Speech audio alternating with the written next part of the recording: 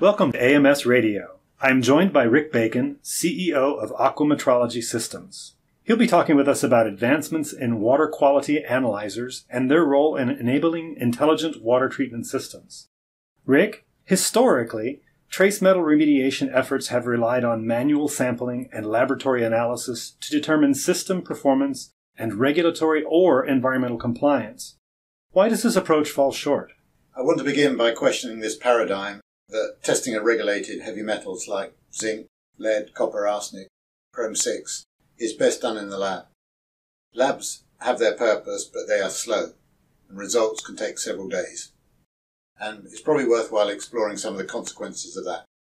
So we saw that US Steel was found to be allowing very toxic chrome-6 to leave its plant in Indiana and pollute Lake Michigan. And this put the health of those who use that lake as a source of drinking water or for recreation at serious risk.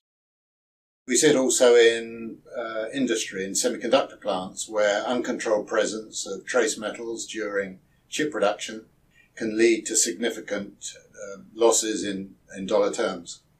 We see it in wells containing arsenic that have to be treated so that the water is safe to drink. If that treatment system fails, as they do, consumers' health will be put at risk. And very publicly, we see it in the scandal of the exposure of children to lead in school and daycare centres. Their water systems across the USA have been found to have very high levels of lead, and lab-based analysis is hopelessly unsuitable to capturing changes in lead levels that can be brought about by a wide range of factors, many of which are unpredictable. Those are some really compelling examples of the effects of labs being slow, but is that really the only problem? Well, immediacy is definitely one problem. The other problem is frequency of measurement.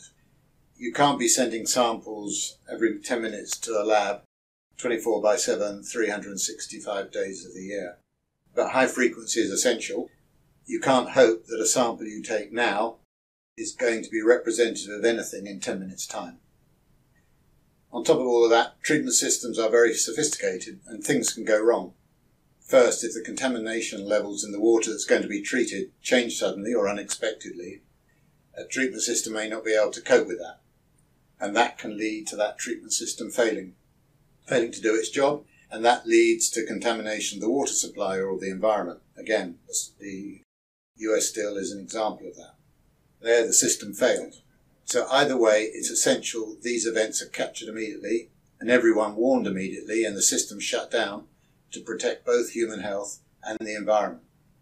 So what do you say the answer is then? The answer, quite frankly, is online monitoring. Our analyzers deliver high-frequency analysis as often as every 5 minutes to control treatment systems and act as a canary in the mine. If there's a failure in the system, then it will shut everything down so that human health and the environment is protected. And the best bit is that our analyzers are also more accurate and reliable than lab-based methods. We've seen instances where lab results can vary by as much as 25 to 30%, even between different labs. The high-frequency analysis is really interesting. Are there any other applications for your trace metal analyzers? Yes, definitely. Obviously, we're concerned about a return on investment of the investment in our analyzers. So on the other side of the coin, literally, over-treatment can have a substantial and avoidable cost, but a lab can't provide data fast enough to enable operators to fine-tune their treatment process. So by way of insurance policy, they over-treat, and that brings with it higher energy costs, higher chemical costs, higher waste disposal costs. Well, that's very impressive information, Rick. I thank you very much for speaking with us today. So if our listeners want to learn more, how would they go about doing that? Well, the best way of reaching us is through info@aquametrologysystems.com. Thank you very much.